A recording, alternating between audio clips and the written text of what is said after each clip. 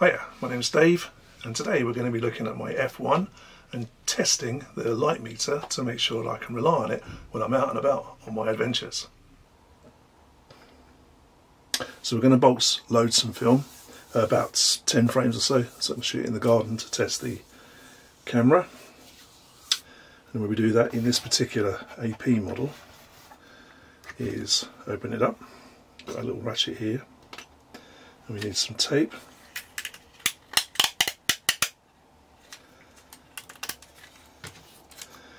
And we've got a roll of film we've used before, and that's been cut to leave a little tongue from previous usage, and a bit of tape across there.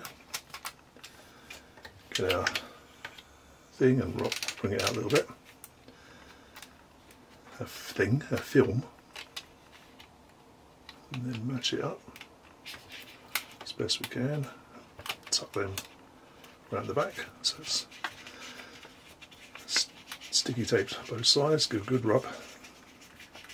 Okay, and then bring this back in carefully, we don't want to cause any trouble. Alright, so it's just been a bit stiff, that was all. Okay, and then put that in. Right, now, so we've got that in, that's closed.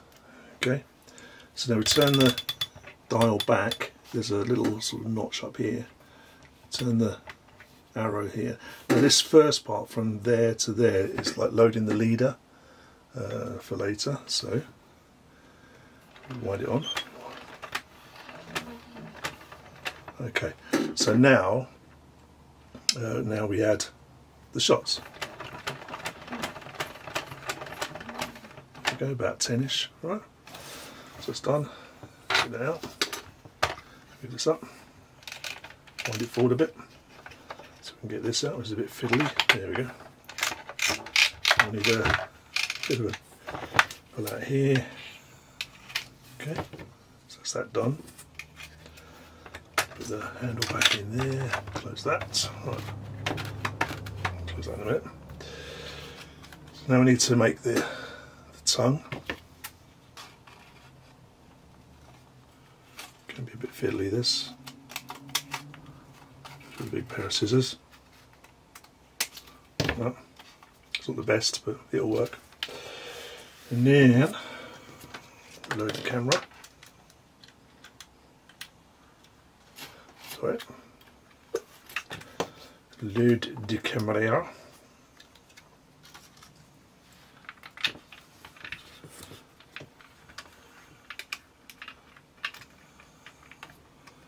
Measure this on the thingy, pull that through and close that.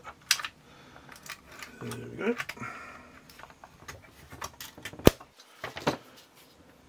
Oh, turn it on.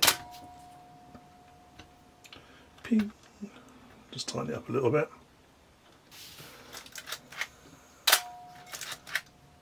Well, that should be enough. Yep. And now we'll go out, take some pictures of some flowers in sunshine, develop this and see if the light meter works. Switch that off. Just took the pictures, and now we're going to take the film out. So push that little button and wind our film on. And what I'm listening for, you can hear this, but I'm waiting for a click in a minute.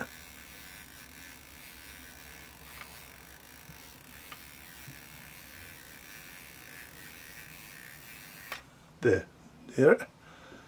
So that means now that the tongue is around here somewhere. Okay, so just give it a little more nudge. Now we'll open the camera, and if I've not messed it up, voila. Oh, you see? So now that means I can load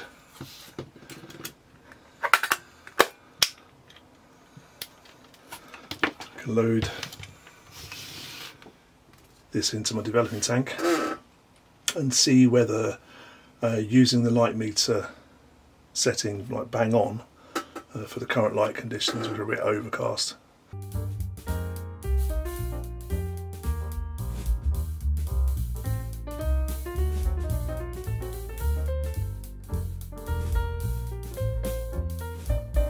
Went back out again using my Sekonic light meter.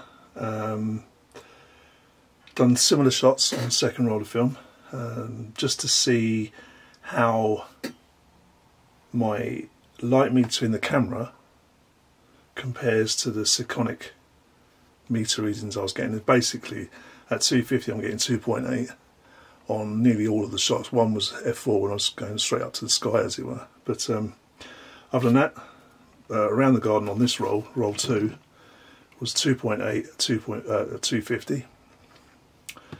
And I think from what I was looking at the light meter in the camera, it looked like it was going to be one stop underexposed in the camera, but we will see. So I'm going to develop these two in dilution H of HC110, only because it's the only quick and easy to use developer I have to hand at the moment. There's another story which I'll go into later. We'll get these two done, get them dried, and have a look, do a side by side.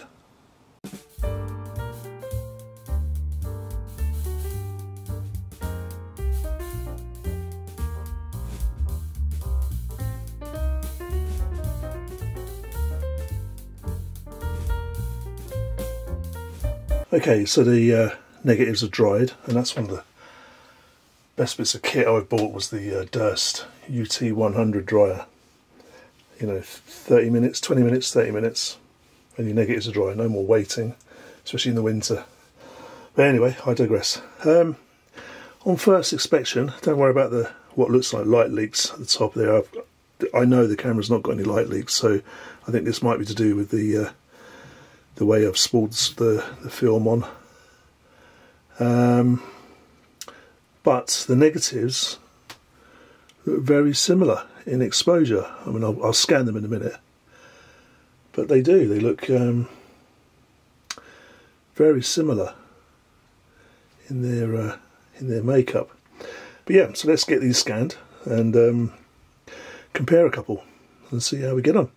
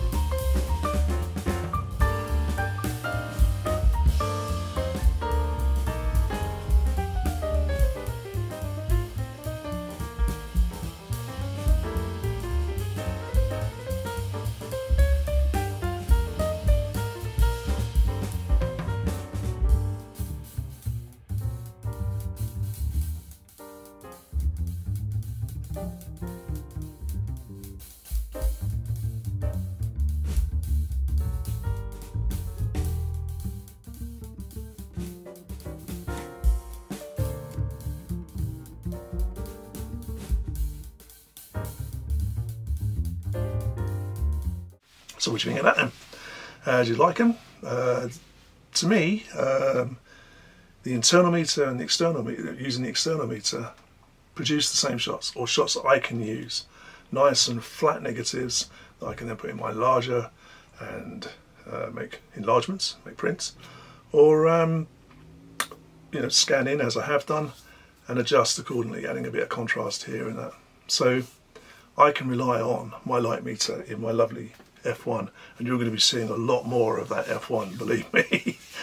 So thank you very much indeed. Leave your comments, do the thumbs and the likes and all the subs and all that sort of stuff.